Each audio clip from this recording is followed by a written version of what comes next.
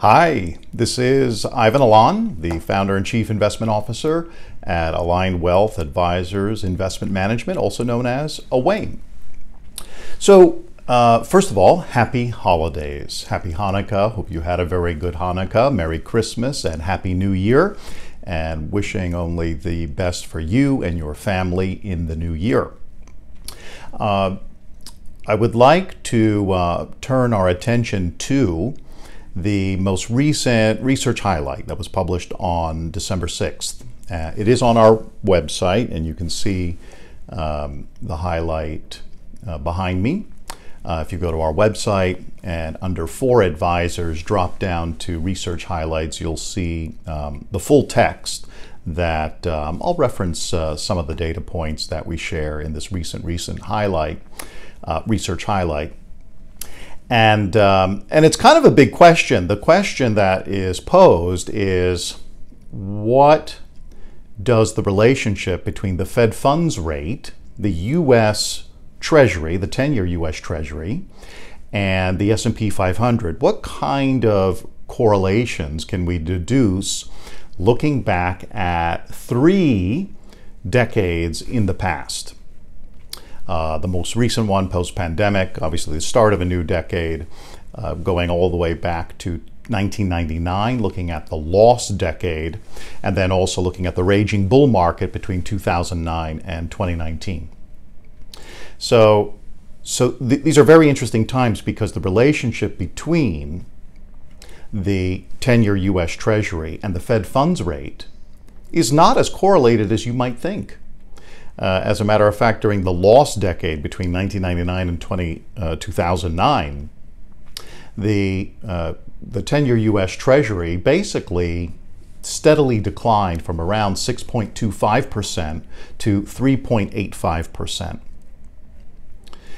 And that was a pretty, more or less steady decline. However, the Fed funds rate during that exact same period of time oscillated from over 6% all the way down to 1%, back up to 5%, all the way down to 0.05%. So a tremendous amount of volatility and oscillation within the Fed funds rate, which of course is the right for the Federal Reserve Board and the Fed chair to manage that Fed funds rate. But right off the bat, you can recognize, and of course this decade resulted in a cumulative loss for the S&P 500 of minus 9.1% over that entire period of time, an annualized loss of 0.95%. This is 12/31/1999 to 12/31/2009. So for a whole 10 years, there was no money to be made in the S&P 500. As a matter of fact, you lost money in the S&P 500 during that period of time. And the Treasury was making a steady decline, and the federal funds rate was oscillating wildly during that period of time. And again, we're not looking at any other conditions during this particular period of time. We're just looking at these 3 variables. Because there's an inordinate amount of focus and interest in the Fed funds rate today. People are overly obsessed with it, thinking that it essentially whatever the Fed board does next with the Fed funds rate and all of these predictions and all of these forecasts, it's kind of incredible. I mean, it's essentially that people are banking on certain amounts of rate cuts to occur next year. Meanwhile, from our perspective, the Fed funds has just been very clear. The Fed funds, the Federal Reserve Board has basically said, hey, we're ready to do something if need be. We're ready to cut if we have to cut. We're ready to raise if we're seeing that inflation is still rearing its ugly head. And I think that's something that market participants, investors, financial advisors, folks should be keeping that in mind. That the Fed, the job of the Fed is certainly not done, and we may very well just be off and running to see when exactly inflation and a victory for inflation can be declared. And it certainly seems a little bit too early to declare that victory completely. And we certainly have not seen the full impact of all of these really significant, rapid increases in the Fed funds rate since March of 2022. And please keep in mind that it is long and variable lags before you see the impact from these increases in market rates and interest rates. And so it's been it'll come up on 2 years in March. So it's been 1 year and 3 quarters. And around 2 years is when you really start to see the impact. And CFOs of corporations are really more or less scrambling to try and manage around their interest payments and what is the debt and principal that is coming due, and what are the refi options that are available.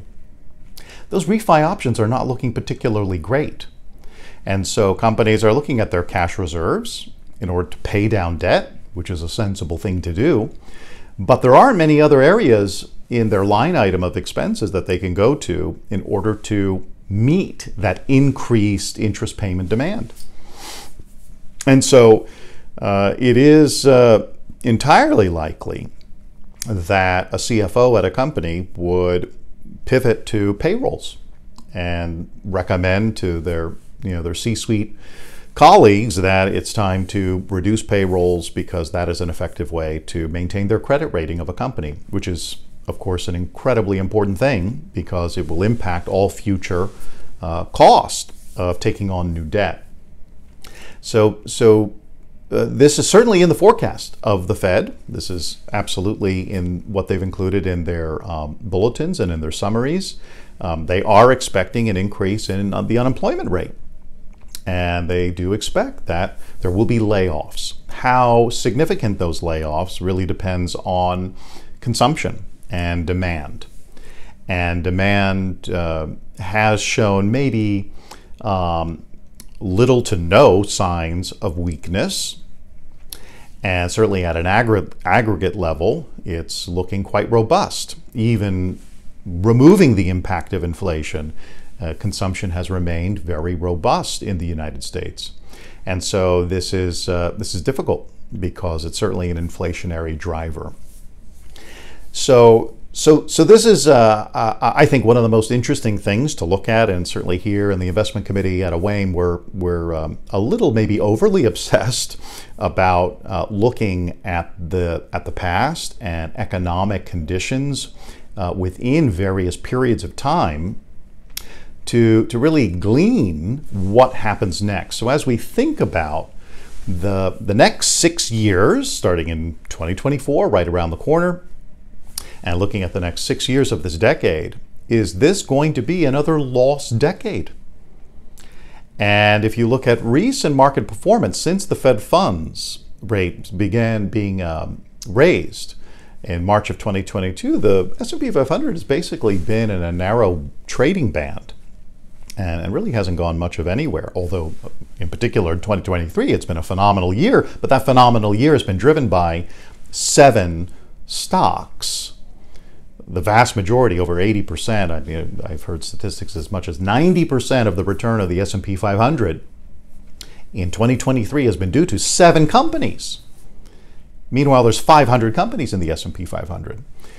This is one of the reasons why in our client portfolios, and for clients that are watching this, you do not have exposure to the S&P 500 as a market-weighted index. We have exposure in the portfolios in an equal weight exposure, because we're very concerned about these incredible price movements to the upside for these very few companies. And recently, the good news is we're beginning to see more market breadth, small and mid-cap companies in the U.S. beginning to show some very nice returns.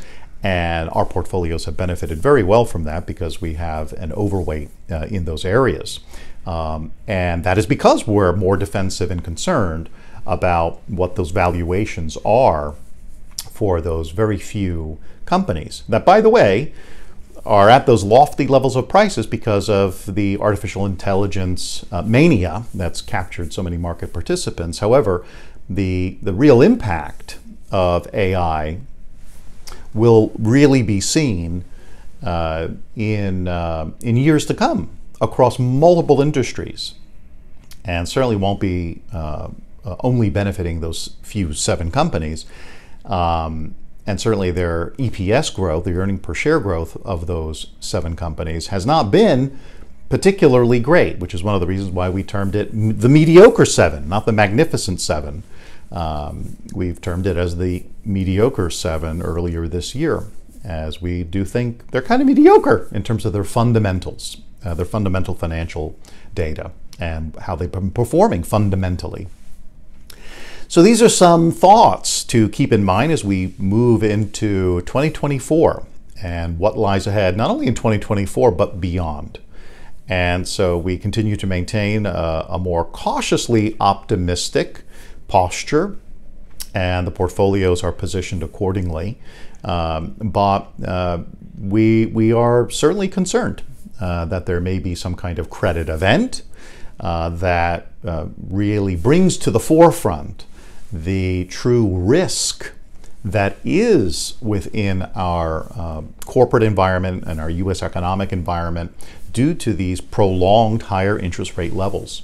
And looking at history, we can see that there are periods of time when the Fed funds rate may be cut quite a bit, but market rates can still remain at elevated levels. And this is the key takeaway that I wanted to make sure that our viewers today understood, is that there are periods of time when you can truly see a dislocation between what's happening in the Fed funds rate and the decisions the Federal Reserve Board may be making relative to what is actually taking place in market interest rates. And that's what matters. That's what matters for bond pricing. That's what matters for debt financing. That's what matters for refinancing, is the supply and demand around those types of debt instruments and debt markets.